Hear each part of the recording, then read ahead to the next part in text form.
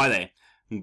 In this video, I'm going to be looking at marketing strategies, but focusing on people, processes, and physical evidence.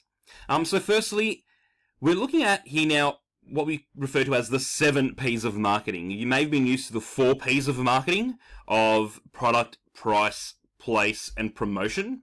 However, they were really for goods more than anything else. Okay, so with the big boom in services in recent years, there's been the need to include 3 more P's that relate to services a lot better as well. That doesn't mean that product, price, place, promotion don't relate to services, but they didn't relate to services explicitly enough.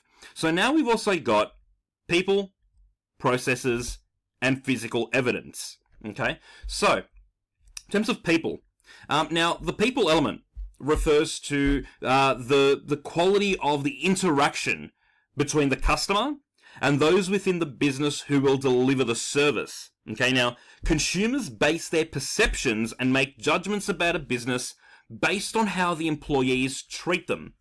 Okay, so this is why people, processes, and physical evidence relate a lot better to services as well, because the people, the personal element, that interaction, is a lot more evident when you're going to get your taxes done, or when you're getting a haircut, as opposed to just picking up a can of baked beans off the shelf.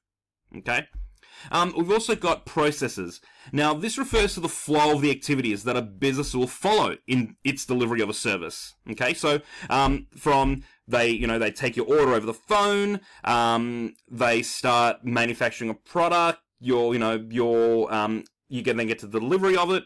There's after sales care, but what flow of the activities will they actually follow in delivering the service? You get your taxes done. How do they interact with you in terms of from start to finish while delivering the service? Okay? And finally, physical evidence. Now, this refers to the environment in which the service will be delivered. Okay? So, the restaurant itself. Okay? Now, the service might be dinner. Okay, and obviously there's a product which is, the tangible element in front of you, but is the restaurant clean? What's the physical evidence of the service? Is the tablecloth clean? Do you have a clean napkin? Do you have clean cutlery? Okay, it also includes the materials needed to carry out the services, signs, brochures, calling cards, letterheads, business logo, the website. So what physical evidence is there of the service? Okay, so because unlike tangible goods, it's difficult for a business's marketing services to provide customers with a try before you buy sample.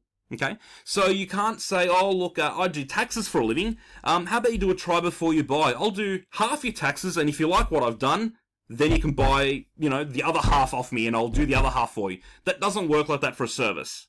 Okay, now customers initially buy services based on trust.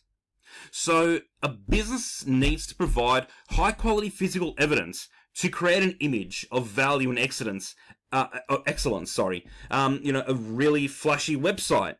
Okay, a really good logo, a good business card. Signs, brochures that outline exactly everything that they do and the costs involved. That allows customers to create an image in their mind of what this service provider is like. So what's that physical evidence there? So I hope this brief video on people, processes, and physical evidence has been useful. The next video will continue looking at marketing strategies, but we'll focus on e-marketing. Thank you.